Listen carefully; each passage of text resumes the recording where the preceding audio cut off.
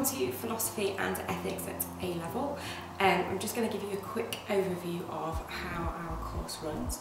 We use the EduCAS exam board and we have a look at the philosophy side of things, so looking at the bigger questions in life. So does God exist? If he does exist, how can we prove his existence?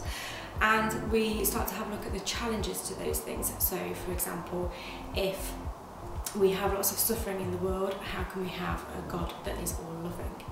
For the ethics side of course, we have a look at how we come to our decisions, how we make our moral decisions, how we understand the difference between right and wrong. So this course will be right for you if you like to be challenged, if you like your brain to hurt a little bit, if you are satisfied at trying to find answers where sometimes there are no answers.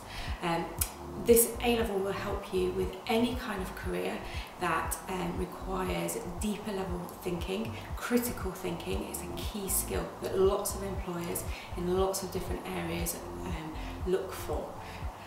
If you would like any more information, please email me on the